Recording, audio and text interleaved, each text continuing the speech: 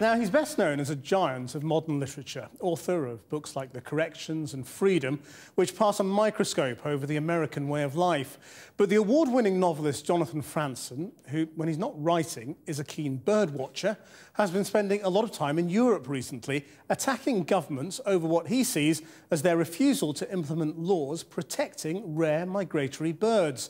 Our reporter Katie Razzle caught up with him in South Yorkshire, and her report does contain images of trapped birds. Why I happen to choose birds to love, I don't feel I did. I feel they chose me. I have a sympathy for threatened, embattled things. I think that tends to be part of the novelist's brief. Who wants to write about the winners? Trouble is interesting and trouble is moving.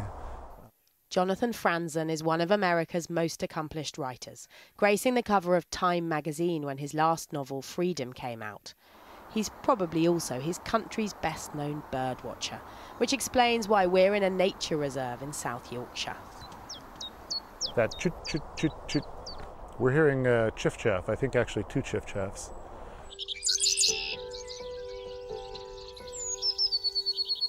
Franzen's latest work isn't fiction, but a film about the millions of migratory songbirds illegally killed each year. Why are you doing? I know what job you're doing. You're looking for birds. I know what job you're doing. The film, Emptying the Skies, features the campaigners trying to combat the poaching and trapping that goes on in places like Cyprus, Italy, Malta and France.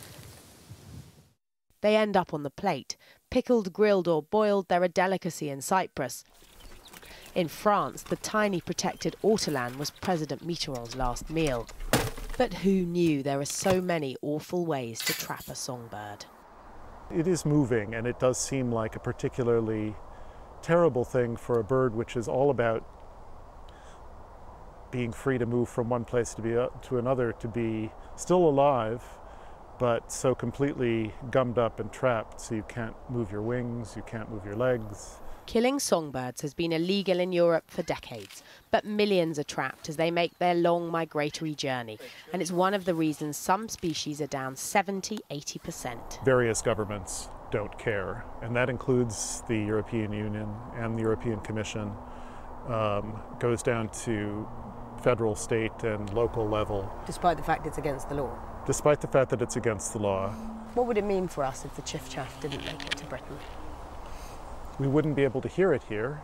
If you care about birds, and one of the things I love about England is a lot of people do care about birds, I think it does transform subtly but significantly your experience of a natural place not to hear a variety of bird songs.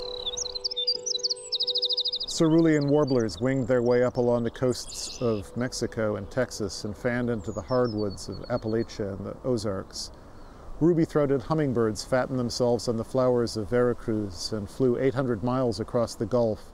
Franzen sees parallels between what's happening to birds and the plight of his other passion, good writing and reading, under assault from what he believes is our unquestioning obsession with technology and social media. I think there's a rush to assume that the world is going to be transformed by this and that it's going to be transformed in a good way. That's kind of the mantra in Silicon Valley. We're making the world a better place. Well, what does that mean, actually? I think it's quite possible that they're not making the world a better place. And what's more, I don't see how they can make any money unless they're ripping us off. For the moment, though, Franzen's attention is on the songbird. The film will be in cinemas later this year.